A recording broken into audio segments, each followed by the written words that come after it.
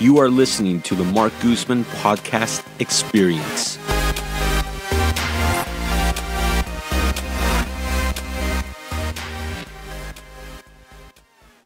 Yeah, and that makes total sense, too. Now, one thing I didn't know existed in Congress was a wine caucus. And so when did the wine caucus start? How many members are there? And what's your role in the wine caucus? Well, the wine caucus started the year I got to Congress. And I was elected in 1998. And there was another California member of Congress, George Radanovich, from the Mariposa area. And George had a small winery. So I came to him and I said, let's start a wine caucus. And he was all in. We started it. We had, at one point, we had about 250 members, both the House and the Senate. 250? 250. And we were able to do events, and I won't try and fool you. Some of our events were wine tastings. It was just an opportunity for people to get together and have a glass of wine and talk about the wine. But we had a very serious side also.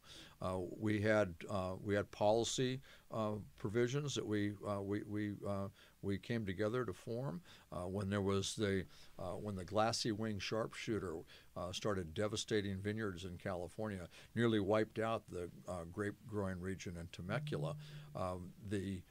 There were other industries that were host industries for that vector.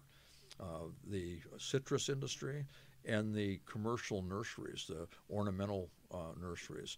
They would the vector would attach to these plants or to the citrus, and they didn't hurt the ornamental plants. They didn't hurt the citrus, but they'd fly next door and infect the surrounding vineyards. So it was our wine caucus that brought all those industries together and said, hey, it may not hurt you, but you're hurting everybody else. So let's figure out how we can combat this thing and save a very, very important industry. So there's been a number of policy issues that we've gotten involved in particular funding for research. There's a couple of agricultural schools in California that do a great deal of research in regard to grapes and wine. So we've helped let folks understand what that means. We've been the conduit for bringing information from the ground to Washington, D.C. So policymakers know what's important and what's needed for grape growing and for the production of wine. Because remember, you hear a lot about the amount of wine that's sold. I think it's about $60 billion a year wine from our area that's sold. But the wine community is responsible for about $180 billion worth of economic activity.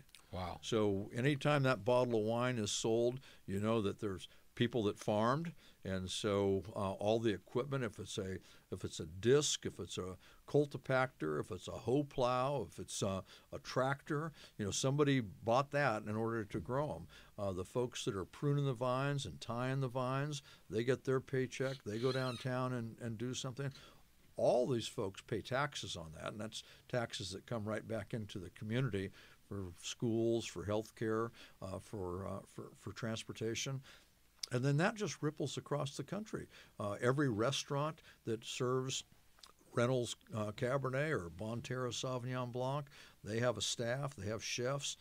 People come in, want a nice bottle of wine to drink with their meal. That furthers the economic impact of the wine community. So the wine caucus steps in to even help create legislation for like shipping wines across state lines, for Absolutely. example. And that's a big issue, as you probably know. States have control. Thank you for listening to this podcast short. For more podcast content, be sure to subscribe to all of our podcast channels on YouTube, iTunes, iHeartRadio, Spotify, Libsyn, Castbox, Podbean, and literally anywhere else you listen to podcasts.